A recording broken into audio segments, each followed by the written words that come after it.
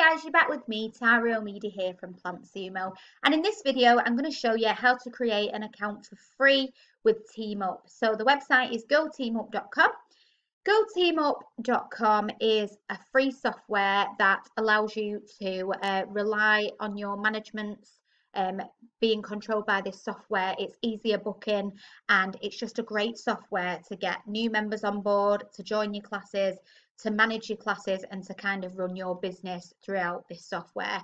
It's a great software. The features are absolutely incredible. If you've not watched the review of TeamUp, please go and do that and kind of look at some of the features that we discussed, what TeamUp has to offer, look at the pricing and things like that. However, the great thing is with TeamUp, you can try it for free, and it allows you to just have a little browse over the dashboard, see what you can expect, and what features may be a real success for your business or management. So what we're going to do is we're going to try it for free today, so we get a just a an overlook at what we can expect and what the layout's going to look like, and let's just see how easy and simple it is to do what this software does.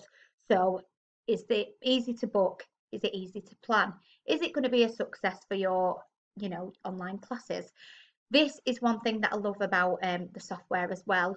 With the pandemic clearly affecting everything at the moment, you can actually integrate Zoom with TeamUp, so it allows you to run your classes through Zoom and integrate it with TeamUp as well, so you can do your classes online, and it just means that you've always got your members on board, and throughout a global pandemic your business will not be affected. So we're going to head over to the try it free option and get signed in. So if you want to just use this for a personal profile, you can do that. You can create a personal account, and that would be if you're just kind of looking at trying to book a class. If it's not actually a business that you're trying to manage through this, you just want to browse at other businesses and be able to jump on board and book classes, you can just click this link here and it'll allow you to create your personal account. Today we're going to create the TeamUp business account. So if we just press this option, and then we have got 33 days to trial it. So that's going to give us a really good overview and a really good analysis of whether it's effective for our business and whether it's something you are intrigued in and you want to continue and go forward with this. So you've got 33 days, and all we're going to do is just fill out all this information. So your name, your email address, creating a password, business name, and whereabouts you are, and how did you hear about GoTeamUp. I'm going to just fill this out quickly. Before I do that, if you give this video a thumbs up, comment, subscribe to our channel, all that lovely stuff, and we'd be so grateful for you sharing our channel. If there's any reviews or tutorials you're really interested in and you want us to do those, please just comment below what you want to see on this channel and we'll do that for you. So I'm going to go ahead now and fill out all these details and I'll be right back with you.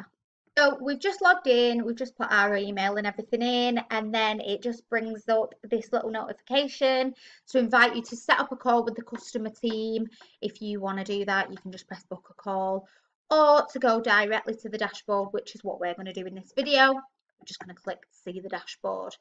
So as you can see, we've got all these features and options that we can do here at the side. So straight away, the number one thing jumping out to me is COVID-19 tools. So I feel like we should just click that, because right now this is going to be effective to so many different businesses. So as I was discussing before, the best feature about GoTeamUp is the fact that it can integrate with Zoom, which will just allow you to kind of use meetings over it, or you can actually, best case, do your online classes via Zoom integrated with GoTeamUp. So it just means that you're always going to have your members on board. You're not going to lose interest from your members, and yeah, everyone can just get involved, even best from the comfort of their own home. Even at best can't speak, even at best from the comfort of their own home. So they don't have to get dressed if they don't want to. Fancy doing a bit of yoga? Right, let's get the laptop on, integrate with Zoom, and there we have it. We've got our members in class. So if you want a bit more detail about that, you've got two options. You can either watch a video which kind of just shows you a breakdown of how you can integrate Zoom with GoTeamUp, or you can read the guide on how to do it as well. And it just gives you a bit more information on, how that works and what the process of that is. You've got all your guides and resources. You've got, let's have a look. So you can extend expiration dates, you can cancel classes, you can hold custom memberships, which is obviously a great thing right now because finances may be a bit difficult for people at the minute due to COVID and, loss of jobs and things like that. So you could also put their memberships on hold. It just keeps all your customers and your members happy, and yeah, it's just going to be a nice little incentive to keep people interested in your business there. So you've got that option as well. Okay, let's have a look at what else it offers. I absolutely love how everything now is just turning remote, so nobody's going to be out of business. It makes me so happy seeing all this. So you've got your activity feed, obviously, showing what's going on with what customer, what the membership's saying at the minute. So does it need renewing? Is it due for renewal? Are they an inactive customer? Do you need to kind of reel them back in again? All this is going to pop up on the activity feed. Then you've got your to-dos. So obviously, if there's anything kind of invoices that need paying or invoices that have failed and you need to chase it up, all this kind of stuff is going to come up on the to-do page. So you've got refunds, open invoices, all that stuff there. And as you can see, you've got your calendars to schedule your classes or your meetings, whatever it may be that you're using this for. So you can do that with your calendar. You've got your classes, so you can see what's running when. You've got your courses, your membership, you've got your billing, so you can see kind of your, let's have a look at billing actually. So you can see what to expect, with your members, what customers paid, how they've processed the payment, all that stuff. So you've got all the billing information there, again, pending, failed, the reports, the payouts, all that stuff there. And then you have got forms and documents. So you kind of do your sign up forms, your non-participating sign up form, you've got pre-registration purchase forms, contact forms, emergency forms, customer forms, all that stuff there. And there's just so many different features. So store, notification, customer experience, obviously settings if you need to change anything in your account, staff. So let's have a look at staff. So this will show where you can add staff members. So if you're just not on your own doing this business, you've got a few staff members, you can add all these here. So you just literally click that button and then you can just put all your staff's information in there. If you want to limit their permissions, you can do that. If you want to make them admin, so like they've got full control over everything, you can select admin. So that would just mean that basically everything on GoTeamUp is not just heavily reliant on yourself. You can kind of distribute jobs to each staff member and you can all just participate through that. And yeah, so that's how you do that.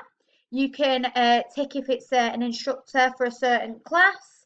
You can do that. You can upload photo images so you know who you're talking to. You can select discount codes.